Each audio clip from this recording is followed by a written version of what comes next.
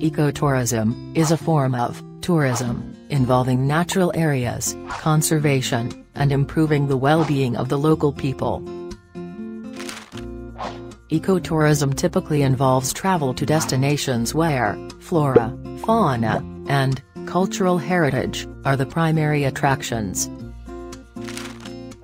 Ecotourism is intended to offer tourists an insight into the impact of human beings on the environment and to foster a greater appreciation of our natural habitats. Besides fostering respect towards the natural environment, ecotourism also helps in creating socio-economic benefits for the communities of the area visited.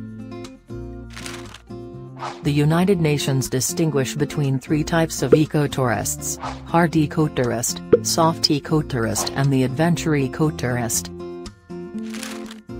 The hard ecotourist is motivated primarily by a scientific interest in nature and is typically interested in bird watching, nature photography, and botanical trips. These tourists may take on activities that require strenuous effort and non-hotel accommodations. Soft ecotourism is the fastest growing segment. The soft ecotourist is interested in observing wildlife and participating in local culture. Hiking may be a favorite activity for these ecotourists. The third type is the adventure ecotourist. These tourists engage in activities such as surfing, scuba diving, snorkeling, windsurfing, whitewater rafting, and sport fishing. So, what are the benefits of ecotourism? Apart from giving the ecotourist an enjoyable relaxing experience, ecotourism may educate the traveler.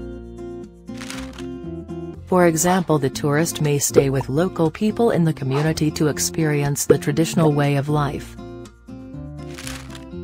In this way, ecotourism fosters respect for different cultures and for human rights.